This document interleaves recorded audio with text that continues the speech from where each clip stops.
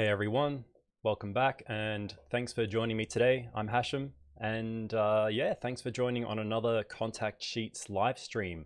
This is under the sub-series I call Street Process, where I share the photos from a single roll of film and just go through them and talk about what I was thinking when I took the photos, what worked well, what didn't work, what mistakes did I make, what could be done better next time, and hopefully some of that can inform your photographic process and help you kind of think about what you might do in a similar situation. So today's roll of film is a roll of Fujifilm Provia 100F shot in the Leica M-A on the streets of Melbourne. And it's not a film that I shoot often. I don't often shoot slide film on the street because of a few reasons. And one of the main reasons is that it's quite expensive, both to buy it and to process it. Secondly, the performance of slide film, if you've ever shot it, is a little bit more limited than negative film. There's a lot less dynamic range. It's harder to get a good exposure. There's less flexibility when out there on the streets to make mistakes. But when you do get it right, when you do nail a shot and you get a good exposure, the results are beautiful. The colors are something unique, the very fine grain of slide film, the unique blocky look of that limited dynamic range when you get high contrast scenes, for example, which I shot a lot of, can be quite nice. So yeah, thanks if you're watching here live, or if you're watching this later. If you are here live, feel free to drop a comment in the live chat. I've got a few people here already. Some of the regular names I'm seeing, thanks for joining. Let's see if that's working, showing on the screen. Cool. Michaela, thanks for joining. Got Winsome and Devin Holt. Also, Nathan just dropped a comment. Hope you're well, man. Watching from the UK tonight. Awesome. Well, lucky that I caught you before you went to sleep. It's probably pretty late there. So let's have a look at some of the photos I'm going to be going through today. And as you can see, just looking at the grid, the look of slide film is unique. You do get those dark shadows, those nice poppy colors. It has vibrant saturated colors most often, even with something like Provia. And then you can go with something like Velvia, which is even more saturated. But looking at the first shot, now I'm shooting out on the streets of Melbourne during our summer here. So even though I've labeled this video as January 2022, I probably did start this roll very late December 2021, but then I probably shot the majority of the roll in the early days of this month of January. And as you can see, I was talking about the colors being quite saturated and the contrast being quite hard. Looking at that red in the background, and with this shot, obviously I was just trying to frame this businessman walking past, creating that subframe behind him with the red, and then this lady here with the trolleys and all the shopping, presumably, or something in this scene at Melbourne's GPO building, which if you live here, you'd be very familiar with. So yeah, if you're here live, feel free to ask any questions. Let me know your experience with shooting slide film, your general thoughts on street photography. Let me know if you enjoy these kind of videos, because I enjoy making them, and I've done a few already in the past under the same like playlist called Contact Sheets Street Process. And I've got a few more people jumping on. Hello, thanks for joining. Hey, John from over in Japan. And Fluke, awesome. Yeah, so a lot of you might be wondering, well, what about metering when it comes to slide film? I'm using the Leica M-A in this situation, which is a camera that doesn't have a light meter. And because I've gotten so used to having shot the M4 for years and then this camera and not using a meter on the street, I tend to generally not use a meter. With slide film, I actually will bring one with me, a handheld light meter, and pull it out every now and then just to get a reading to see how close I am with my guesses. But with scenes like this, when I'm metering for the full sunlight, I'm basically using Sunny 16 because this is a slightly easier scene to meter. The subjects I'm going for are in complete sunlight. So if I was at 125th, I could use f16 or f13 or something like that, and so on, 250th, f11, whatever. And that's how I'm generally working when it's in fast-paced situations. Now, if it's something difficult and I have time, I might pull out a meter, but when you're on the street, you generally don't have time. And even if I had a built-in meter in the camera, I don't even have time to look at what it thinks I should be using, to be honest. But yeah, what I'm looking for on the streets is generally a few different elements, a few different maybe people, characters, lights, and shapes being created by light and shadow, whatever that might be. And as you can see, people are dressed very vibrantly this summer, something I'm noticing more of compared to previous years. And letting the shadows go dark on slide film will create a really interesting look sometimes because you get very little detail exposed into those shadows and you get kind of this like hard contrast look, which is what I noticed in this scene with the lady waiting by the tram stop and all the vertical elements from the, you know, the tram stop and the poles and the shape of that shadow almost dividing her face in half. So that's what I was going for there. I didn't quite get the verticals right. I took a second shot trying to get the alignment a little bit better, but to be honest, looking back at these two shots, I don't think either of them works. I don't know if I was pre-visualizing something else altogether and it just didn't work, but in my opinion, I probably wouldn't have taken this shot, but it's all good practice either way. And this is why, you know, I take the photo and then assess it later and try not to think too much when I'm then and there, and try not to be too afraid to waste film. Yeah, so I'm still around the GPO building. As you can see, you've got to be really careful with exposure. And when people are backlit, it tends to mean that the front side of them, as you can see kind of here, is in shadow, or it's starting to be in shadow. And slide film will not really render much detail and color depth in those bits that even slightly fall into shadow, and then let alone this completely black area in the background there.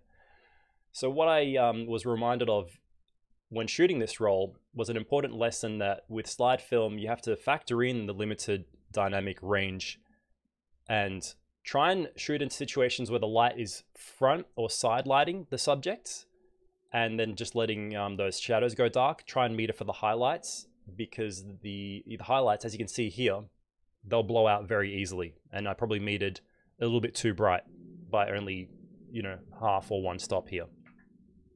On the other hand, here, the metering was quite good. I was metering for the highlights, and the subject is front to side lit, as you can see from the way the shadow falls here. And then the most important part of the image, which is in the highlights, gets exposed really well, and the shadows go dark, and your eyes don't really care too much for that because the main subject is well exposed. And this is kind of what you want to aim for when shooting slide. It probably is a tad overexposed. You can see some of those really bright highlights losing some detail, but you know, not too much. I think this is a good exposure, and it's what I try and aim for when using slide film. And again here, when it's front lit or side lit or a combination of both, you can create good, strong exposures, even in high contrast scenes. It just means you're going to let the shadows go dark. So I hope all that exposure rambling makes some sense to you. And let's just keep going through some shots and talk a little bit more about the approach and some of these scenes.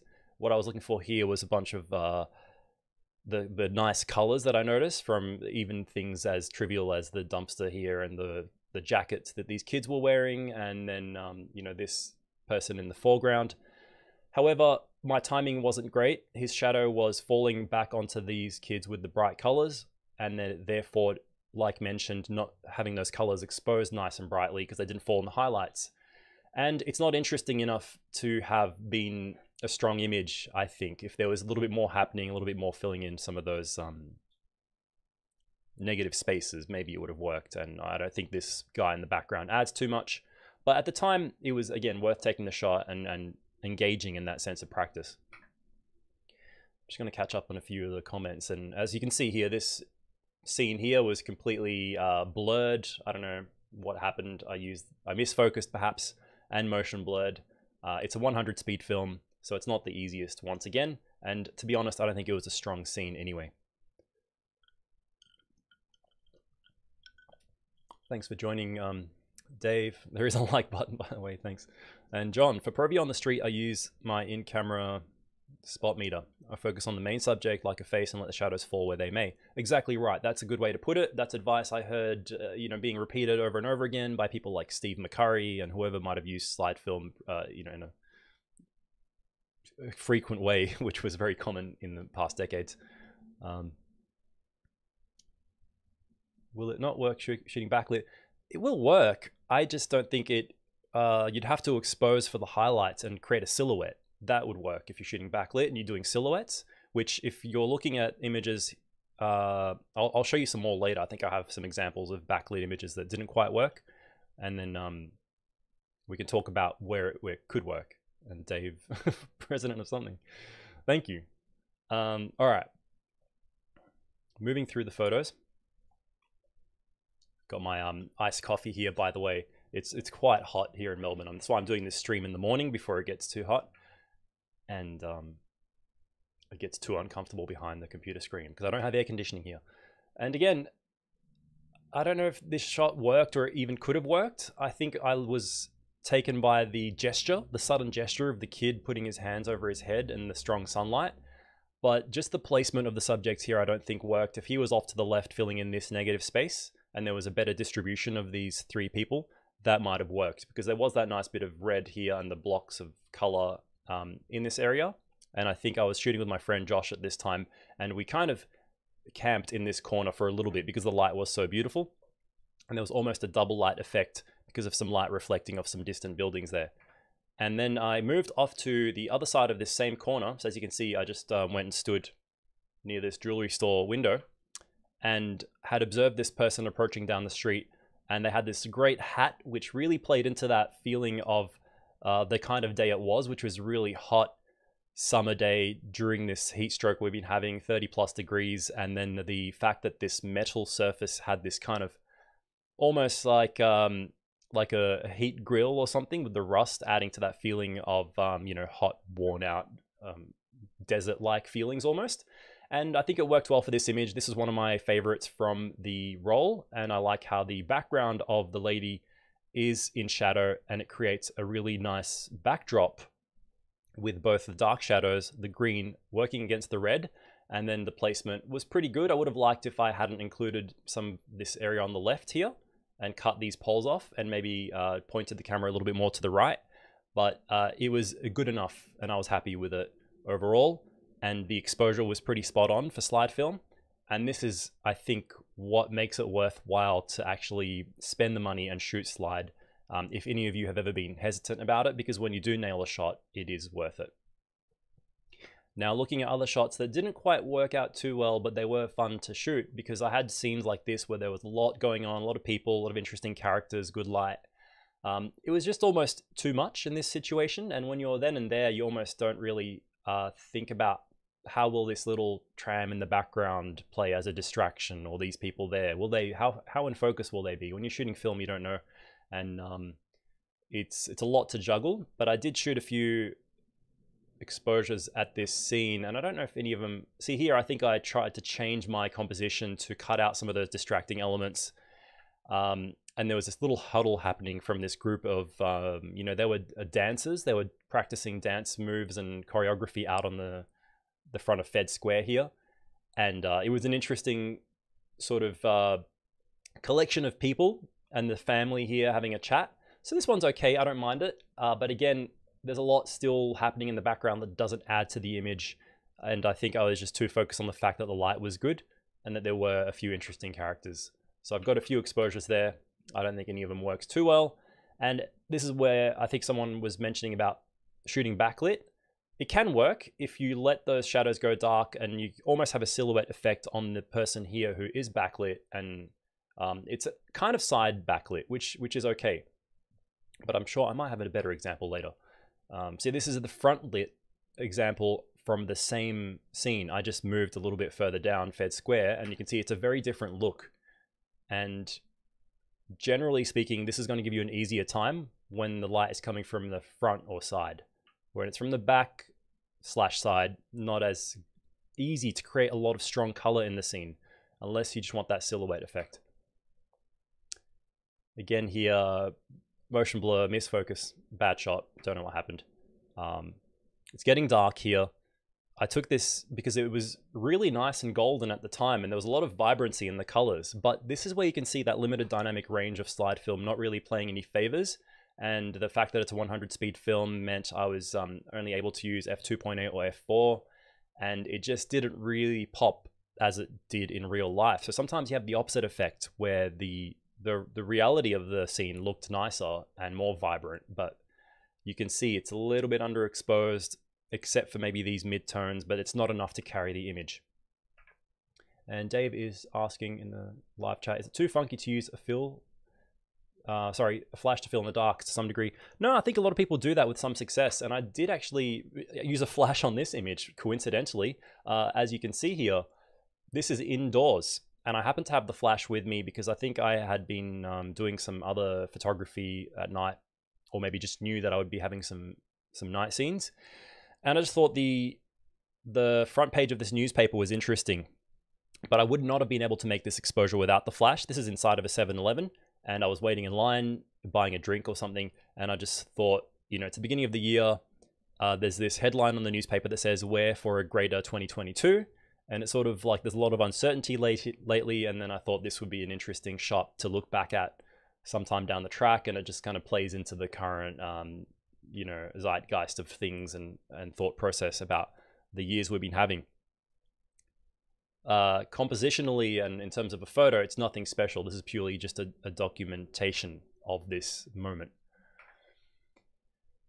Same here, actually. I used the flash, and this is I was probably heading home, and there was this interesting scene just walking past, trying to, you know, get to my train, and I just thought the way this lady was leaning her leg on the railing inside the train was interesting. But then looking at the shot afterwards, it wasn't probably worth taking, and it was nothing special. But you can see that using the flash will even out some of that contrast and help you fill in the shadows.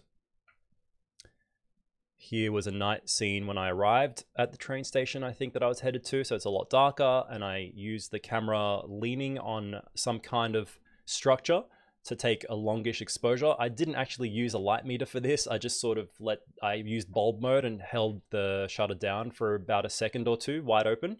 And from previous experience, I know that that will generally work out to create a decent exposure. But, you know, being slide film, you can see there's almost no detail in the shadows, but it does work when you want the attention to go to the area with the highlights being the not a bus stop, but, you know, the little stop at the train station. Oh, thanks, Fluke, for the, I think you were talking about one of the previous images.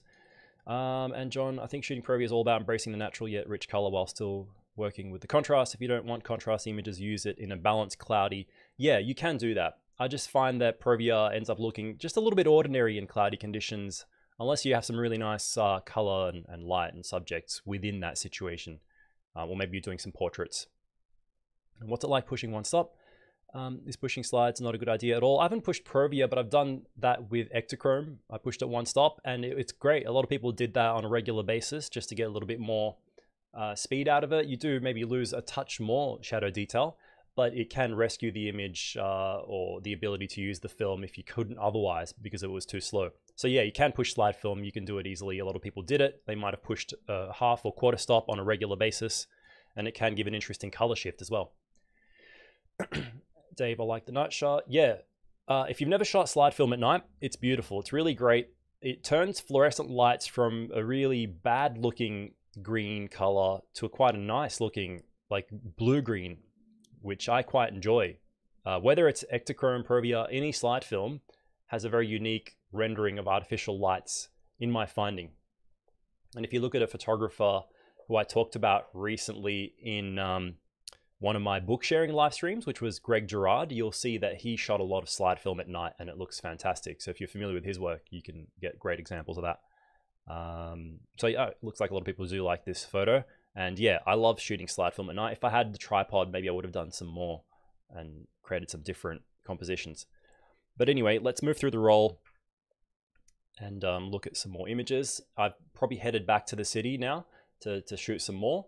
And I think I was meeting a friend for lunch, and I took these ladies against this window looking out, and I thought just the figures and the shapes they created worked well, but I don't think the lighting helped the situation because it has that muddy look that we talked about when a subject is backlit, and it doesn't bring enough life to the colors.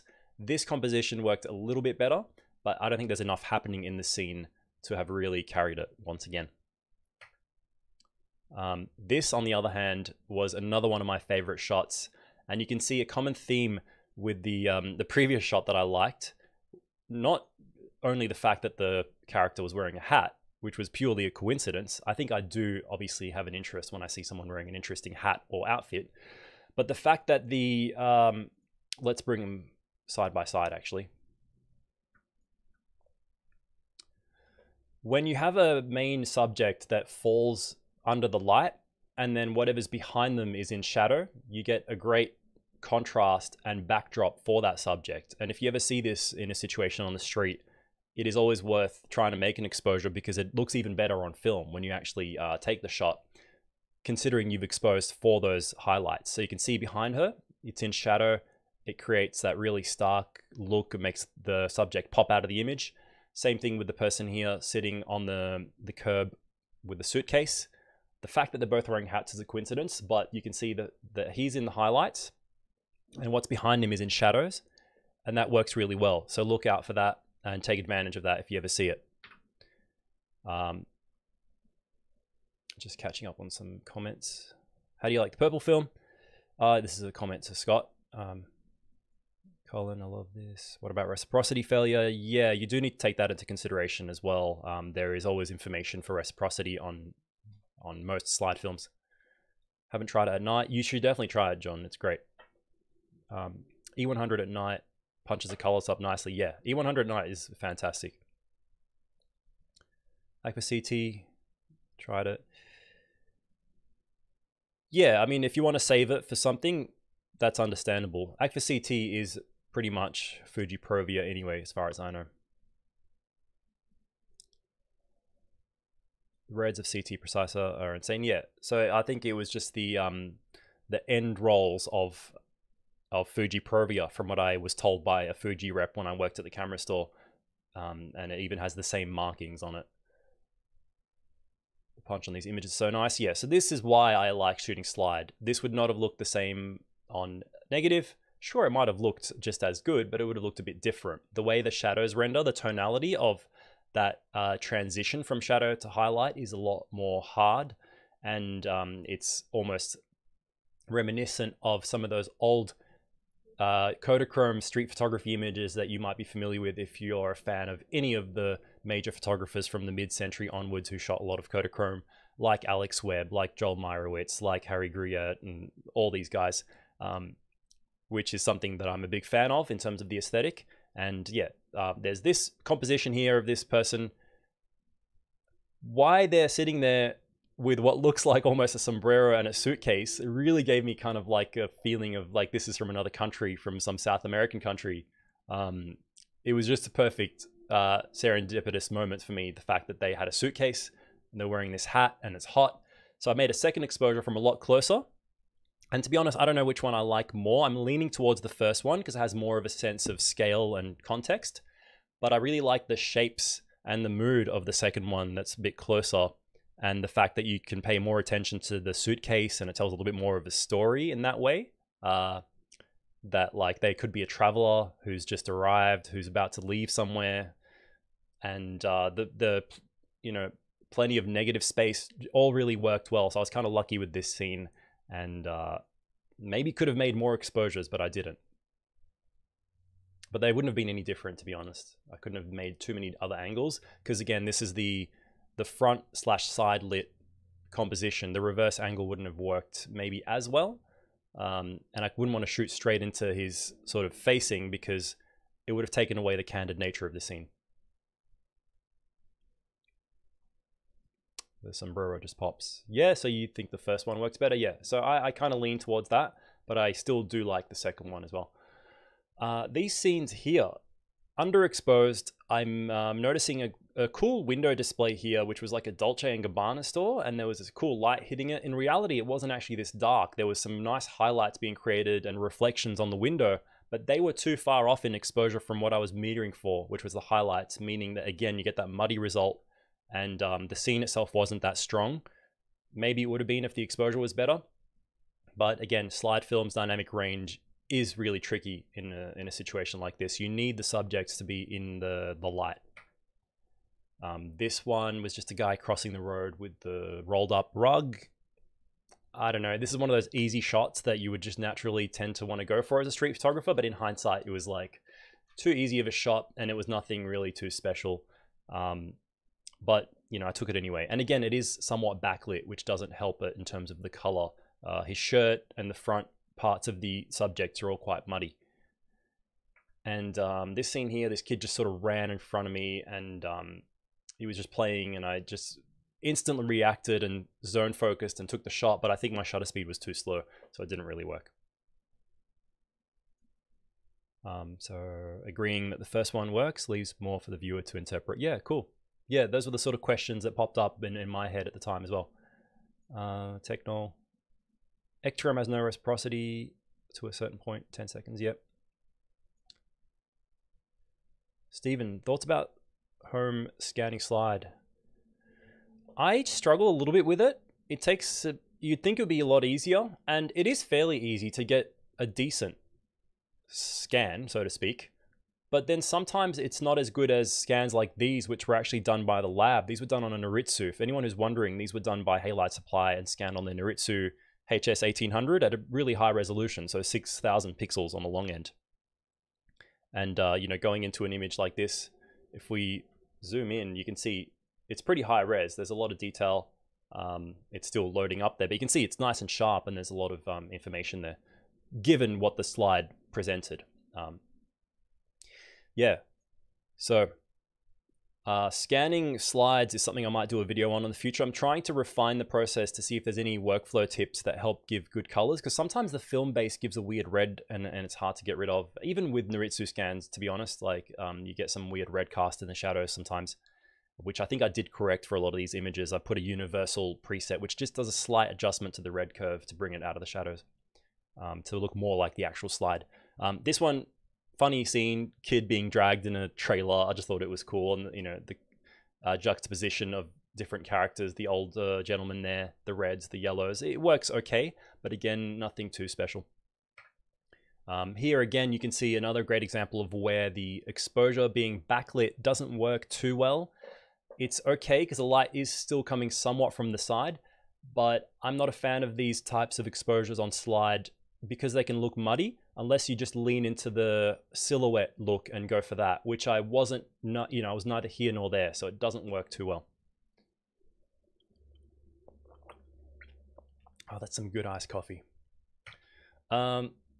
This, on the other hand, same scene, same kids that you can see here, these school kids in the background, but look at the difference when you just take the reverse angle and with the light on your side, front lighting the subject, the slide film is given the opportunity to really sing, to pop, and to allow those colors to come to life.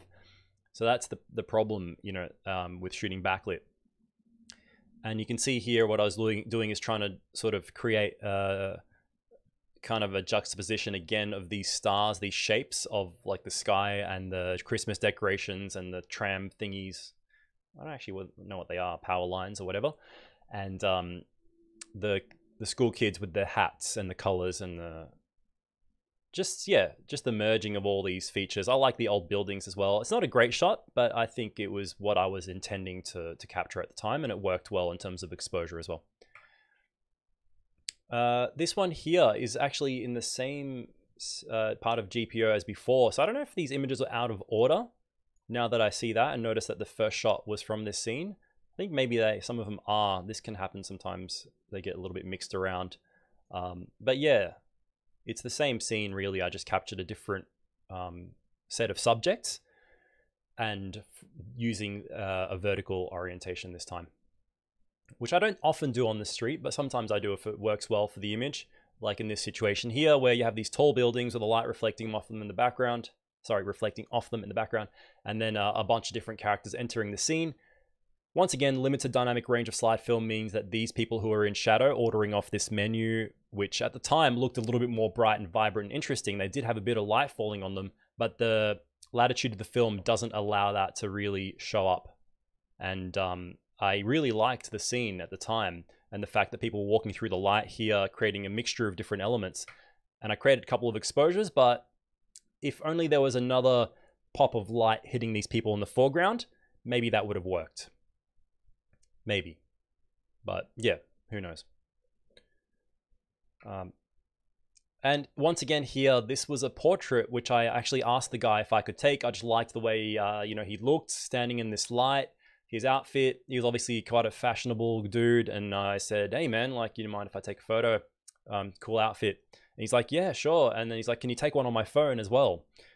Absolutely. So I took one on the phone, I took one on my camera, and I didn't meter, which would have been good if I did. I mean, I think the metering for the highlights was good, but the fact that he doesn't have enough light on him, it's very side lit, and there's just not enough light coming on from the front, especially considering that he's wearing dark clothes and has dark skin, and that there's a lot of dark areas here in shadow on this like orange thing. So this would have been a photo that would have worked better on negative film, or if I had gotten him to rotate a little bit towards the light, and if I moved off to the side. But yeah, what can I do? It's an example of a candid portrait, so to speak, where the light is hitting a little bit more directly. It works quite well. And the fact that there's a lot of shadow behind the subject isn't a problem as long as there's enough light on them. On the contrary, on the other hand, this one doesn't work as well. But yeah, conversely, it does work when you have light. And I do like the fact that, there's a bit of a sombrero theme here, just on the guy's hoodie, like you got this Mexican themed hoodie, and the fact that he's in this strong, harsh light that I shot that previous subject earlier. I don't know if my mind was starting to pick up on these common threads maybe, and the fact that he's got a cigarette in a very Clint Eastwood kind of, fashion in his mouth here, and just walking through this scene where I kind of set myself up, allowed him to walk through and just captured it. Nothing great, but it was a decent shot. And yeah, that's pretty much it, guys. That's all the photos from the roll. Let me know what you think. Did this encourage you to maybe try out shooting some slide film on the street? I hope so. And did you maybe pick up on any of the mistakes I made as things that you can learn from when you go out and shoot on the street or otherwise? And I'm just looking through some of the chats that I missed. I won't read them all out, but just gonna breeze through. Scanning slide film with the dust issue. Yeah, I don't really struggle too much with my home scanning process and dust. I know a lot of people avoid home scanning or DSLR scanning purely because they don't want to deal with dust. But to be honest, my workflow and the way I try and keep them clean and the area and use the blower, and maybe it's just with my home development, the fact that I scan soon after developing and keep it all covered in plastic if I can. I don't struggle too much. Maybe I have like 2 or 3 spots sometimes with an average frame, or none at all with most frames really, to clone out. Flatbeds can work well for slide film. That is one of their strengths, but with 35mm they didn't really do a great job either. I found that camera gave a better result. Use prime film XAS, that would be good for slides. It's just slow. You have to do 1 frame at a time. I wish it was sorry, the XAS, no, that you can do a whole roll if it's uncut. Yep, cool. So you like the one with the stars. The portrait looks nice, underexposed, exactly right. And I kind of wish it wasn't, but then again, I don't know if my composition was great for this one anyway. Maybe I could have come closer. Admire Sense Adventure using the M-A, probably use G2 with solid meter. Yeah, I mean, but that's the thing. My style of shooting, the way I shoot when I'm out there on the street, I would probably lose the majority of these moments if I was to sit there and even take the half to 1 second to look at the meter and then adjust my settings. The way I shoot is I see a scene, except with something like the portrait, but generally speaking, I see a scene almost just as I'm walking up to it. And as I'm walking up or getting ready to shoot the scene, I've already metered beforehand. So whenever I'm walking around, I'm constantly adjusting my meter for the light that I'm in and the scene that I'm photographing in. So all I really need to do is raise the camera to my eye, zone focus, and shoot. Otherwise, the moment would be oftentimes lost. If it's a slower situation like this, I probably would have had the time to look at the meter. But more often than not, I see something approaching, I pre-meter, almost pre-zone focus, set myself up, take the shot. So my style of photography wouldn't really benefit too much from a light meter anyway, to be honest. Maybe a little bit, but not much. So that's my take on that. Low-key lighting on the portrait, the man leaning on orange looks good. Yeah, it's just, yeah, there's not enough light. I think that's, you know, I can't even tell if he's looking at the camera or if I got him blinking because it's that dark. So that's the only problem with that. Slide film is quite unforgiving in that sense. So yeah, as Dave Nelson is saying, it loves lots of light, lots of shot straight on. Yeah, cool. So yeah, who knows how long Provia will still be around. At the rate Fujifilm is discontinuing its stocks, take advantage of it. If you can still buy it, I know it's $20+ a roll, but you know what? Portrait is almost that much now. And if you can get the opportunity to shoot slide film, and if you've never done it before, do it while you can. Who knows how long Fuji will keep making Provia and Velvia, and for that matter, how long Kodak will keep doing Ektachrome. So yeah, use it. It's a great thing, and it's like great that we have it available. We live in a time where we can shoot slide film, the same films that some of the great photographers were shooting decades ago, and it gives a really unique look. So I hope that this encouraged you to try slide film if you haven't. But yeah, sorry, the dust thing. It is an annoyance dealing with dust. Yeah, try some slide film, people. Chicago. Yeah, that looks amazing to shoot in Chicago. But yeah, that's right. The prime film does let you use the whole roll. And I think my friend Cooper, who's done a good review on that scanner, still uses it to this day, and he quite loves it. I think it's a good option, and it's on B&H for like $500-600 US. It's a pretty good deal. Reminds me of perfume ad. Yeah, fair enough. Conic RF meters for me. Yeah, if you use aperture priority, you can do that. But then again, with a difficult scene like this one, you would not be able to trust the automatic metering because it would end up overexposing. It would see all this darkness and overexpose it, giving an even worse result, to be honest. That's why I like metering manually. Even sometimes when I use a digital camera, when I know I'm trying to get the highlights, I would meter manually. But then yeah, the slide film can make it even harder.